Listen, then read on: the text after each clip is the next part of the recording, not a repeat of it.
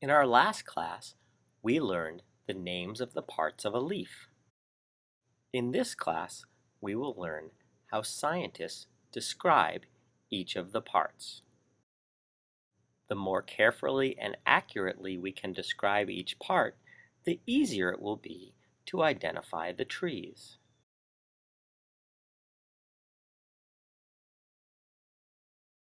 Part 1. The blade, which is the whole leaf except the petiole. Blades can either be flat or needle-like.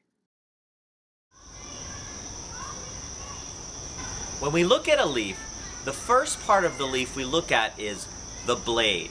The blade is going to tell us some big general information that lets us narrow down the possibilities of what kind of tree the leaf came from.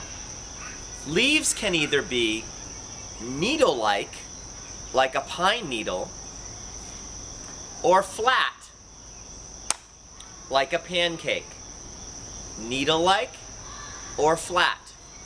If you're not sure, one way that I remember it is that needle-like leaves look like a pine needle, or they look like a broom.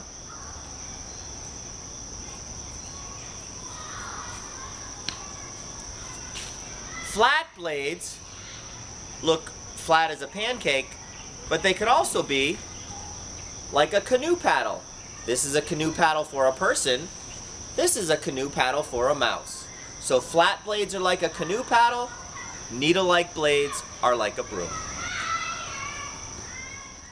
Blades can also be simple or compound.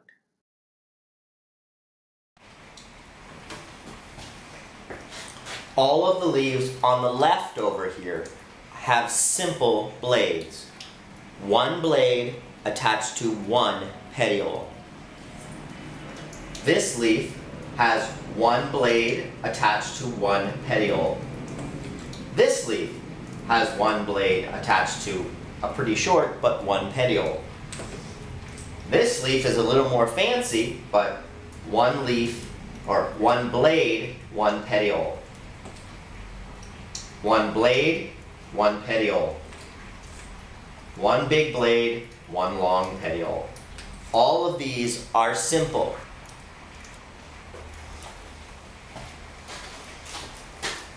So on the right side of the table here we have the leaves with compound blades. This leaf has one very long petiole attached with 1, 2, 3, 4, 5 different blades. We say it is compound.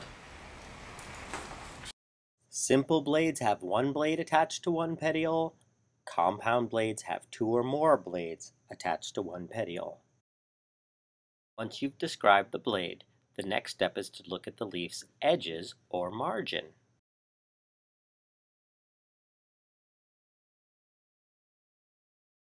Margins can be lobed or not lobed.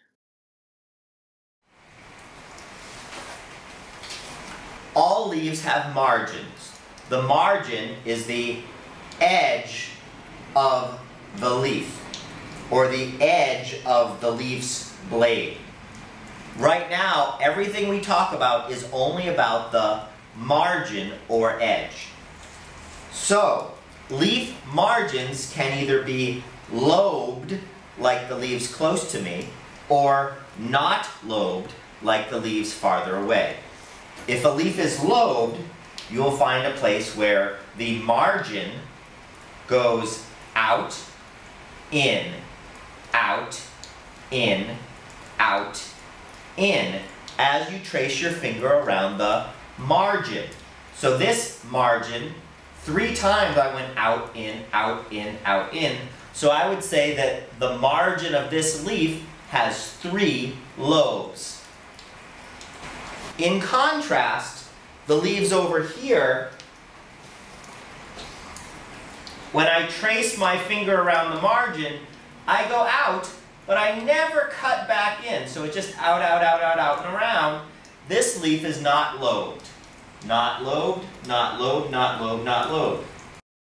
Whether or not a leaf margin has lobes, it can also be toothed or smooth. The margin of the leaf can either be toothed or smooth. If the margin is toothed, you'll see lots and lots of little bumps that go all around the edges of the leaf. This leaf has lots of little bumps all around the edges of the leaf. This leaf, lots of little bumps all around the edges of the leaf. In contrast, many leaves do not have lots of little bumps all around the edges. This leaf has a smooth margin, no little bumps. This leaf has a smooth margin, no little bumps. Even this leaf has a smooth margin. Yes, there are points at the tip, but between each tip, there's lots of smoothness in the margin. So this has points, but it's still a smooth margin. Smooth margin leaves with no little bumps, toothed leaves with lots of little bumps. Toothed margin, smooth margin. When the margin is lobed, the tips of the lobes can either be curved, pointed, or spiked. When the margin is lobed, the lobes can either be pointed, curved, or spiked. The pointed lobes have points at the tips. Points at the tips. Points at the tips of each lobe.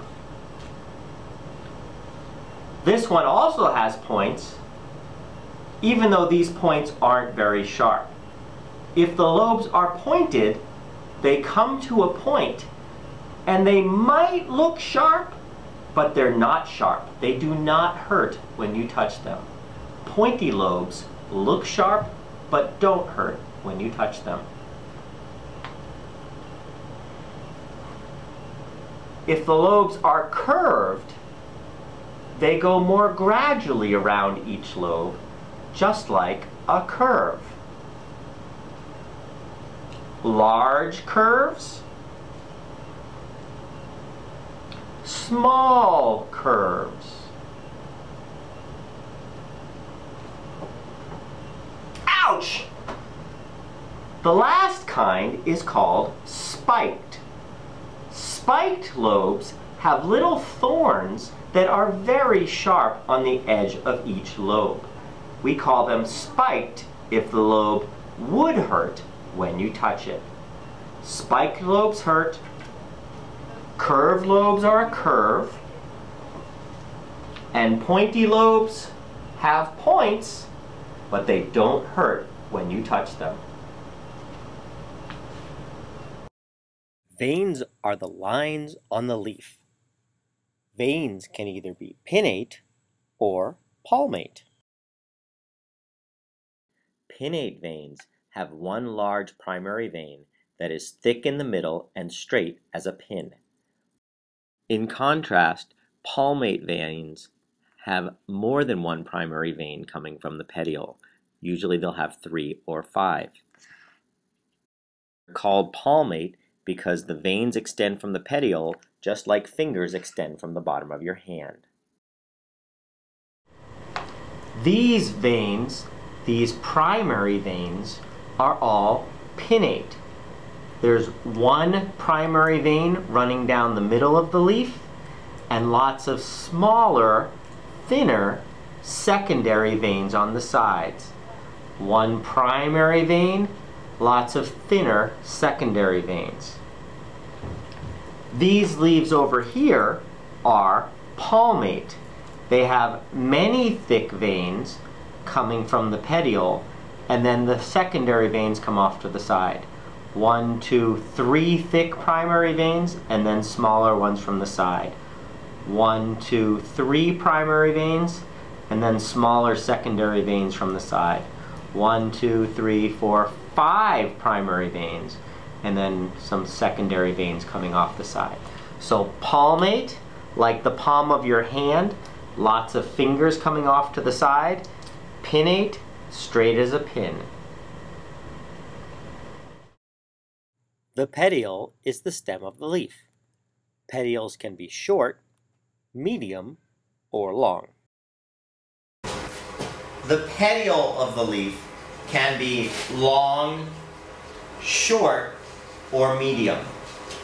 If the petiole is long, it's longer or about as long as the whole leaf blade.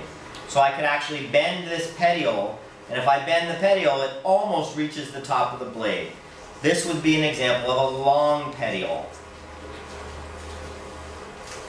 Over here, I have an example of a short petiole.